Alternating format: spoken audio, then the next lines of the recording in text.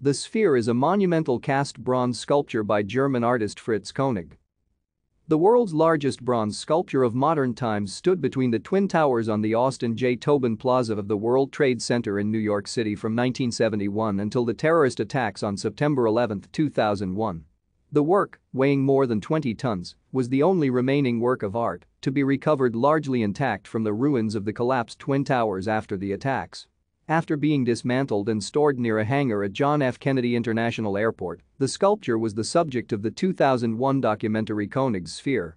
Since then, the bronze sphere, primarily known in the United States as the Sphere, has been transformed into a symbolic memorial to commemorate 9/11s.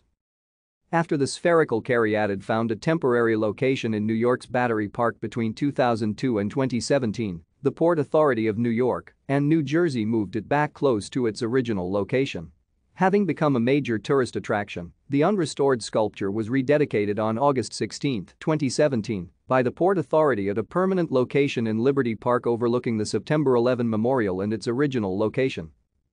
The creation of the originally titled Großkugelkaryatid NY. Thank you for watching. Like and subscribe if you would like to view more of our videos. Have a nice day.